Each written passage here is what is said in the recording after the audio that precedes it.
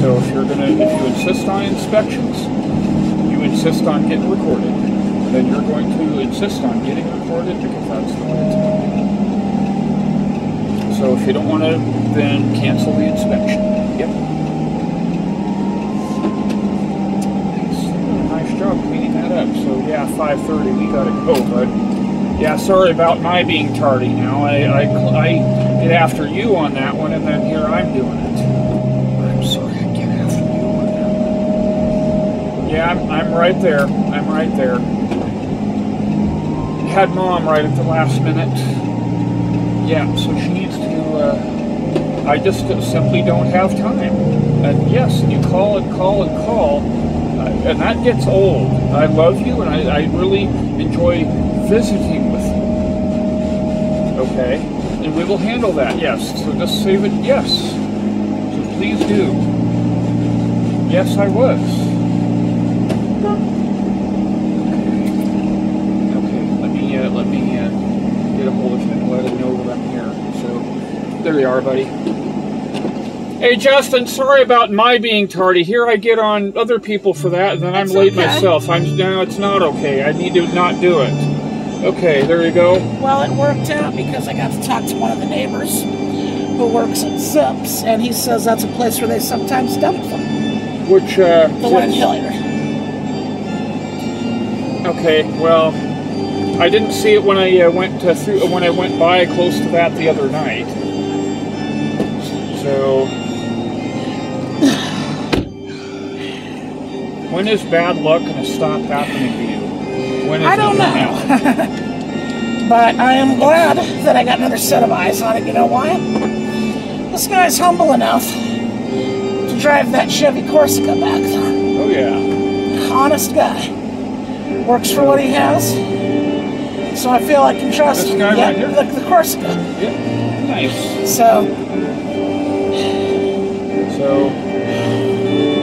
well, I've only got about $11 for me to eat on tonight. I can wait till I get home if I have to. Okay. No big deal. You have anything to get yourself even something to drink, or are you totally sapped? I'm pretty much sapped. I'll be all right. Okay.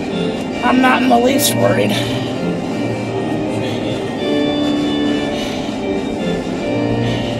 Yeah, well, Thursday we need to make a run by Spokane Valley Sharpshooting Indoor Range and Gun Shop and get that process going. Yeah.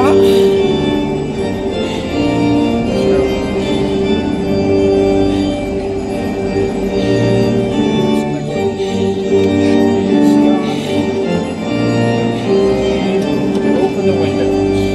Just let the fan blow and open the windows. That's fine. So let's see here. Yeah, every now and then I'll hit the clicker when I'm in the parking lot just to see if it goes off. So if you ever do think you find it, let me know and I'll hit the clicker and see if the alarm goes off. Yeah, and you can be quite a ways away from your vehicle and do that too. This is depending. This one's good for up to 1,500 feet. Mine's not that good. But either way. No, I'm happy because I got a set of eyes on it that's been a good neighbor for a long time. He's the guy that puts the drones together. Smart guy.